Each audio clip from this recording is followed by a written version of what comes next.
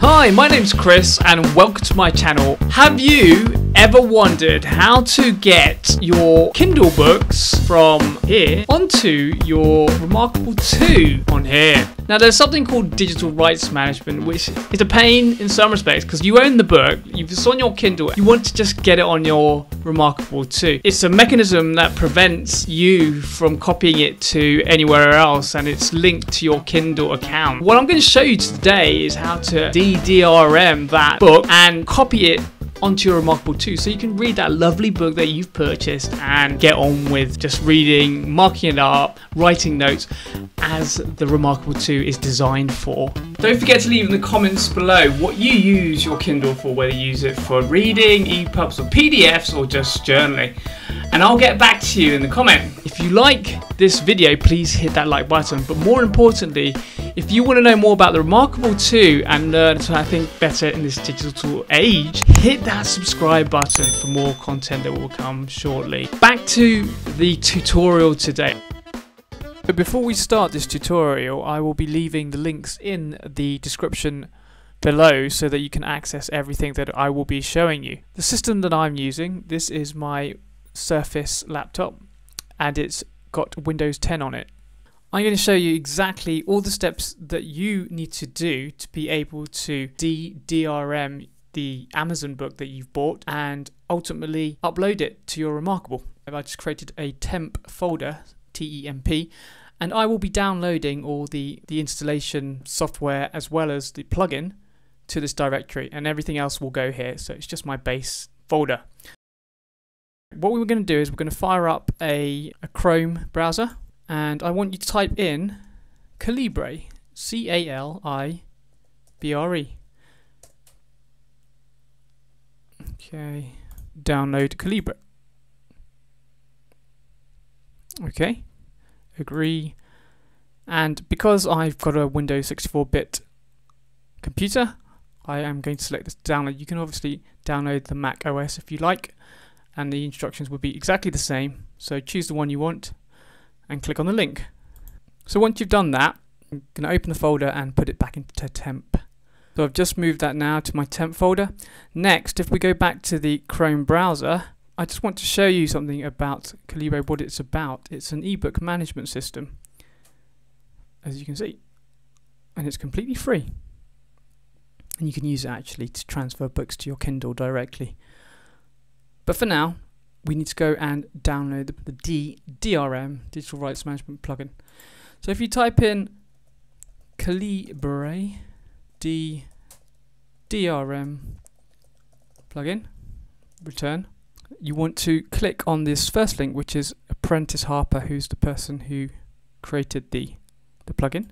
And then you want to click on this link here, which is the latest release that he's released, this 7.2.1. So we're going to click on DRM Tools 7.2.1 zip, and that will start downloading. And again, it's already done, so I'm just going to move that. So I've just moved it to the temp folder. Now we have two pieces of software. One is the installer, and the second one is the DRM plugin, which will be configured inside Calibre. Right.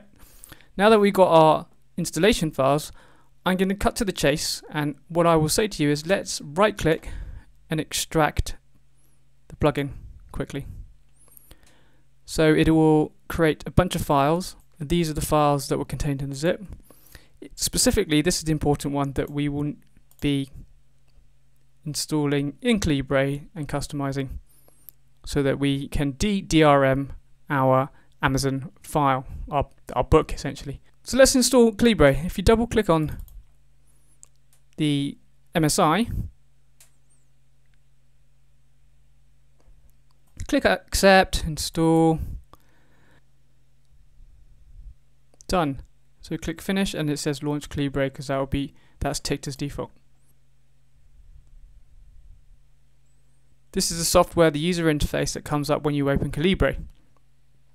So let's go and configure the plugin now that allows the books that you're going to import from Amazon into here and apply the DRM plugin so that it can decrypt the rights management. Had you not installed the DRM plugin, this is what you'd see.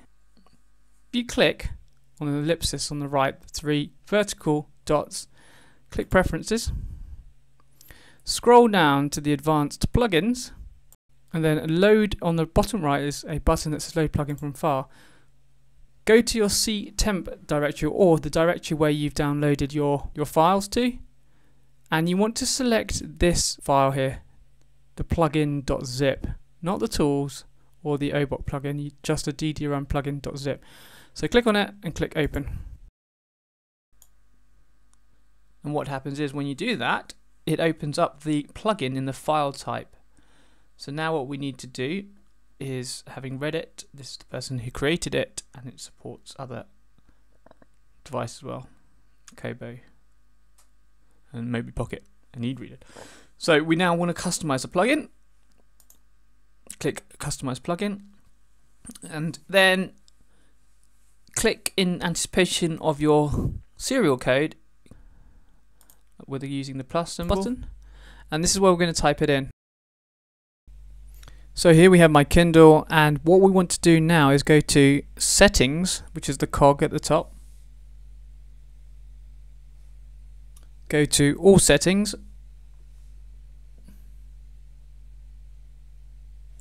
and then you want to go to Device Options,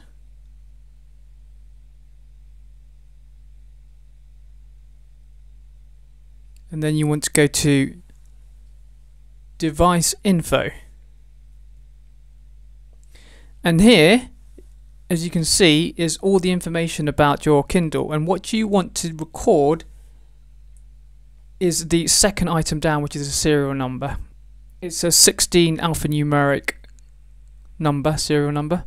So you want to now type that into the DRM Manage e-ink Kindle serial number dialog box back at your computer. So let's do that now. So I'm going to type it in and then click OK. You can click Close, click OK, and click Apply at the bottom right. So we're now set to go. What we need to do is head off to our Amazon account and download the book or books that are DRM protected and suck them into this application. If we go back to our favorite, well, my favorite browser, Chrome, we'll go to the Amazon account that you are signed up with and sign in. So now that you're signed in, what you want to do is go to the account lists, accounts and lists, go to your account, scroll down, and you want to select content and devices, and when you click that you will get a list of the books that you have bought or downloaded. Even I've got a few samples here. So what you do is you click on this, select it and click on the ellipsis, and then information about the book will come up, and what you want to do is click the download and transfer via USB option here. Okay, and there will be the device that you want to access it for. Select a device from the drop down list.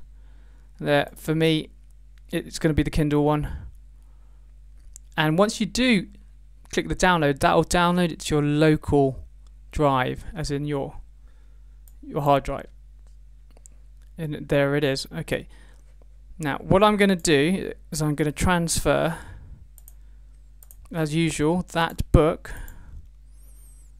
So if I open it in my downloads, it's there.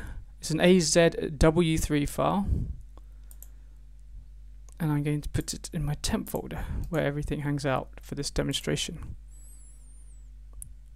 Okay, so now if we flick back to the application, the Calibre, you come to the home screen, I suppose, and if you go to the Add Books button and click on it, navigate to the directory where you just saved or transferred your book to, the AZW3 book, and mine's in C temp, getting things done, which is AZW3 and Amazon, the Amazon file, which is encrypted. So it's reading the metadata and adding to the library. So there it is there now. Now it's great. We can actually probably read it in here, but of course we want to put it onto the reMarkable 2. You need to convert it from the AZW3 format into a file format that the reMarkable 2 understands. And I've told you this format is DRM'd, so it's useless on the reMarkable 2. So what you need to do, right click, convert books, convert individually for this tutorial. And in here is a dialog window that tells you all about it, but what you want to do is you want to focus on this left hand side. Input format is AZW3. Output format, for now I'm going to use ePub. ePub is a format that the reMarkable 2 recognizes but allows the words to be reflowed on the screen. I'm going to select OK. And if you click on this arrow, this jobs thing, it will tell you what it's doing and the progress and how long it takes to get.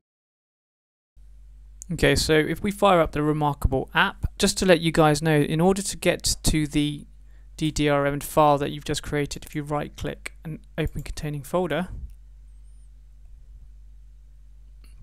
we have the ePub there. We're going to go and import. So what you want to do is you want to go on to the import. So once you're clicked on ebooks, you click on import,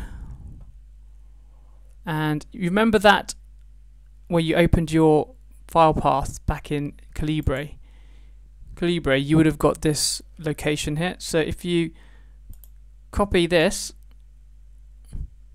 click on the that box there, the folder box, copy that and paste it in here, and then click open.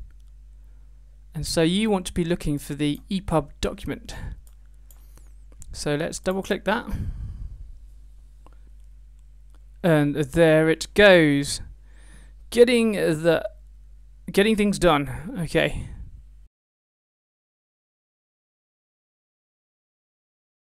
Getting things done 0%. And there it is, the icon has just refreshed. So let's click on it. And there we have it, a DDRM'd version of the Kindle book that you have. Swipe. Great, isn't it? You can go, yeah, that's a really good comment. Really good. It's the real beauty of the reMarkable 2, where you can just upload your book that you want to review and mark up and write notes, and everything just works. I've just showed you how to transfer a DRM protected Amazon book straight to your reMarkable 2. So if you did like my video, hit the like button, but more importantly, if you want to know more about how to use your reMarkable 2 and achieve better thinking in this digital age, please smash that subscribe button for more content from me. And if you have other time, make sure to have a look at my how-to guides and the rest of the videos on my channel, and I will see you again soon. Take care and be awesome.